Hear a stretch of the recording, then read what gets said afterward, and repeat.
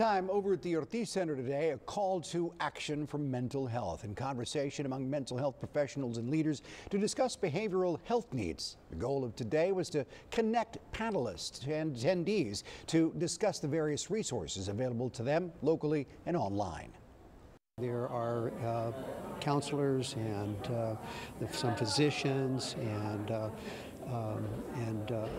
licensed professional counselors and people here that are interested in providing mental health services of all kinds and to try and improve the access. Today's event was led by the Leadership Corpus Christi Class 50, Coastal Bend Wellness Foundation, and Coastal South AHEC.